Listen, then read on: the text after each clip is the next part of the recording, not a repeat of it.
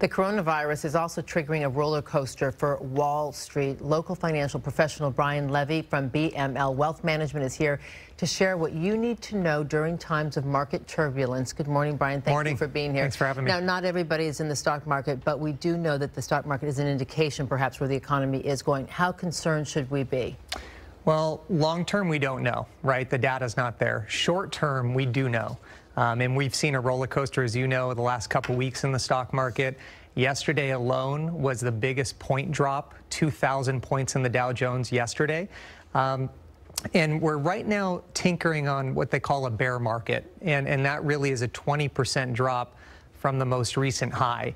Last week, the Fed came out and lowered interest rates. And where we're going to feel that, you know, it's good for borrowers, refinancing your home, buying a car. Where it's bad is for savers. We're penalized to be savers these days, and also investors. So our 401ks, where we have bonds, those type of investments, that's where lower interest rates are really going to hit us. And then what about the, hyper-local, what we do here, the local economy here? I mean, like the ports, right? That's 1 in 9 Southern California jobs are tied to the ports. People are not going out in public. 1 million jobs. Yeah, people aren't going to the theater. I mean, to the Pantages, to anything. That's right. Yeah, no, so spending, the demand's going to be down, as we talked about earlier.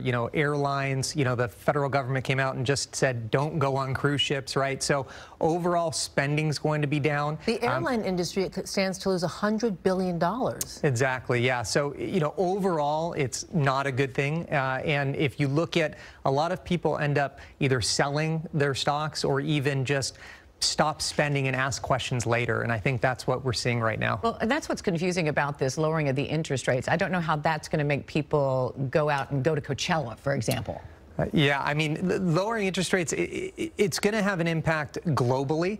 And when you think of, we also had the perfect storm yesterday with oil prices going down. Russia and Saudi Arabia. And bringing those prices down, a lot of people think, oh, great, I can go get gas now at a lower price. But the reality is now you have people who work in the oil industry that are going to lose their jobs, and profits are going to go down in those companies. So it's a problem. I have to tell you, President Trump tweeted on February 24th that it was a great opportunity to go out and buy stocks. And then Larry Kudlow, the very next day, who's the director of the National Economic Council, did the same thing, like, go buy stocks, go buy stocks. And then since then, in the 2 weeks since, we've seen stocks continue to plummet.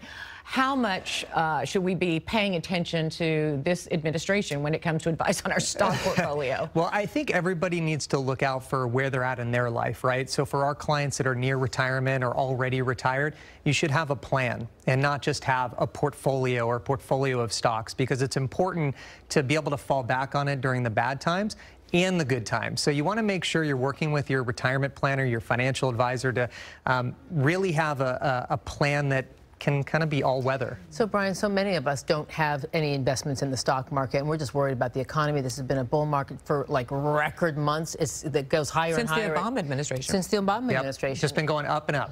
And 10-year so run. People have been predicting, some kind of adjustment or correction for a long time. Are we headed toward a recession? Are we at the end of the line here? We don't know yet, right? I think indicators prior to the coronavirus, you think of what is the coronavirus, it's really a black swan event that Trump or the administration or even anybody couldn't have predicted. So I think at the end of the day, now that we're going into this, it's sort of a perfect storm to increase the odds of a recession, but the data isn't there to tell us, are we going to go into recession? Are you worried? I'm worried short term. Long term, I'm not. When you think of the stock market, you're thinking of 5, 10 years long-term money. You're not telling anybody to sell right now. No, this would not be the time to go in unless, but we are looking at, it's a great time to reassess your risk tolerance and really stress test it. We haven't been tested. For the last 10 years, it's just been going up. So I think the biggest key is maybe reassess. Do you need to make a rebalance? Not necessarily sell out. More cash. But yeah, well, maybe just rebalance a little bit more conservative. If this is getting your stomach going and you're losing sleep at night, you probably shouldn't be in the market to begin with. That's my number. Well, a lot of people in unions are belonging to the unions, teachers, whatever, their retirement accounts. Thank you so much. Thanks for having me. We Appreciate need the perspective. Thanks so much. Thank you. We'll be back.